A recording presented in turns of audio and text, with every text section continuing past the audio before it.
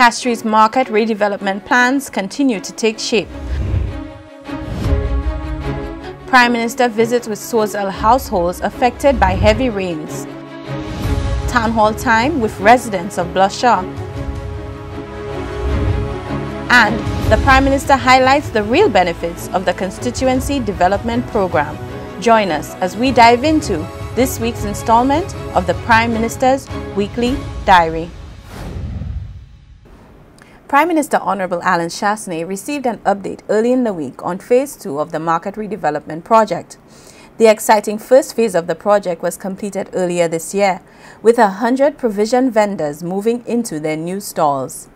The next component of the project will see the construction of a container box park, creating an avenue for micro-enterprising, and entail the construction of a viewing tower and duty-free shopping boutiques.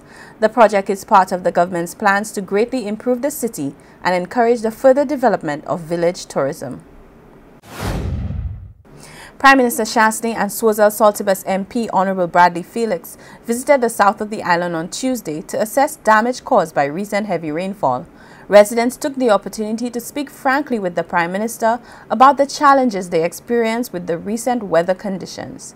A full report will be done on the infrastructure needs of the affected communities that have suffered from flooding and landslides. The constituency of Micoud South is on the rise, with community building projects that benefit all residents. Prime Minister Chastanet held a town hall in the community of Lucia this week to speak to residents about the plans that will have a major impact on improving the standard of living, including housing projects, road rehabilitation, flood mitigation, and the improvement of playing fields and community centers. During the town hall, the residents got the opportunity to fully interact with their parliamentary rep and to ask questions from the community and the national level. COVID has reminded me that Charles Dickens once expressed in his novel, A Tale of Two Cities. This was the worst of times, but it could be the best of times. This was the season of darkness, but it could also be the season of light. As global society is suffering from loss of life and economic devastation caused by the COVID-19 pandemic, Taiwan tries its utmost to become a constructive development partner for diplomatic allies and like-minded friends. On Thursday, the Prime Minister and Minister for Finance joined new Ambassador for Taiwan, His Excellency Peter Shen, for a handover ceremony for the Constituency Development Program. The program is managed by the Ministry for Economic Development, and on hand was Minister Honorable Guy Joseph, Permanent Secretary Claudius Emmanuel, and the team from the CDP office.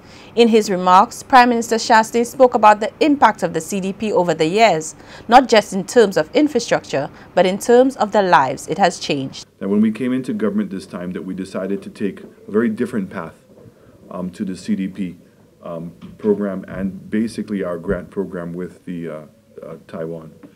And what we decided to do was to look at 5 years instead of on an annual basis.